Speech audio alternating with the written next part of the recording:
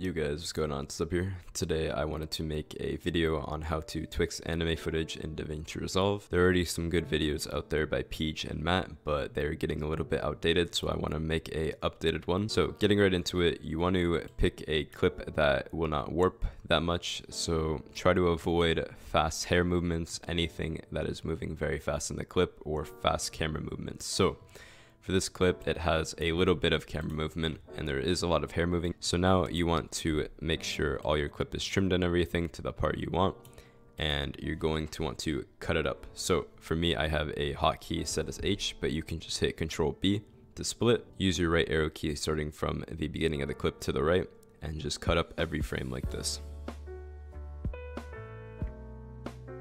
Alright guys, so now that you've cut up your clip, you're going to want to go ahead and remove all the dead frames. So how you do that is by finding out how many dead frames your anime actually has. So for me, if I hit right arrow key, there's a big movement right there, but the next two frames have no movement on the actual character or in the scene. Frame after that has movement, and then the next two don't. So for my anime, there are 2 frames of no movement. So I'm just going to delete each of those 2 frames that have no movement.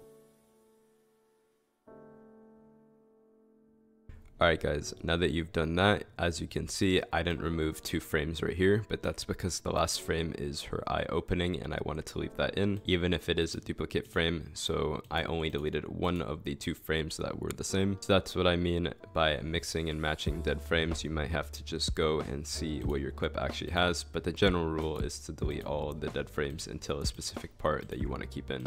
So now that I've cut up all my frames, what I'm going to do is just drag them all back to the left so they can be together like this. Alright, so now you can see we have something that looks like this. But this is pretty fast, and depending on how long you want it, you're going to want to either extend it or make it the original length. So this is where the original length was, but I don't want it to be that long. So I'm probably going to make it go about until here. So make sure you just add a marker on your timeline, go to toolbox and then search up solid, grab solid color, and then Control B split it on to where you put your marker. So now you should have your clips and then just a black color right there. So highlight them all, right click, go new compound clip it, and then go into Fusion. Alright guys, now that you're in Fusion, what you're going to want to do is find the last frame where your anime is still visible. So for me, I'm going to scroll through, and as you can see, it starts the black color on the 11th frame. So remember your frame right here, mine is the 10th. So what you're going to do is hit Control Space, and then add Optical Flow, and then add Timestretcher.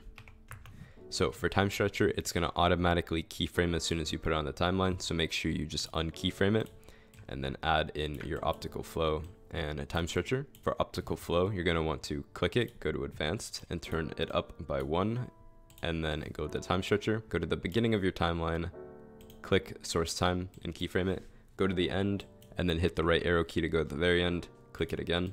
And as you remember, my last visible frame was 10, so I'm going to click 10, and now it should have the last frame visible that you cut up right here with all the other clips. So there's going to be a bit of warping, but we're going to fix that. So go to interpolation mode, instead of blend, change it to flow, and then after you hit flow, go clamp edges, backwards prev, and then next.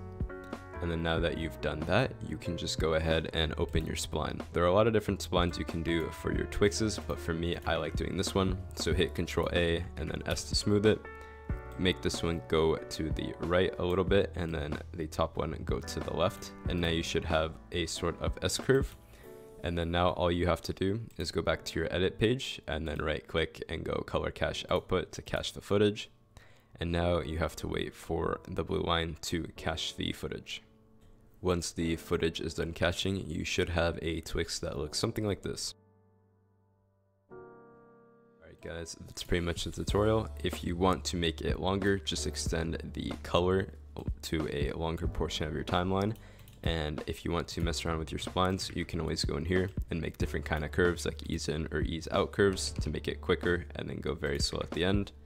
So that's basically all I have for you guys today. If you enjoyed this tutorial, please consider subscribing and supporting my channel, because we're almost to 1K subs on YouTube, and I hope to bring you guys more DaVinci Resolve tutorials and content based on editing. So once again, if you guys want to reach out or anything, join my Discord and say hello, and otherwise I will see you guys next time.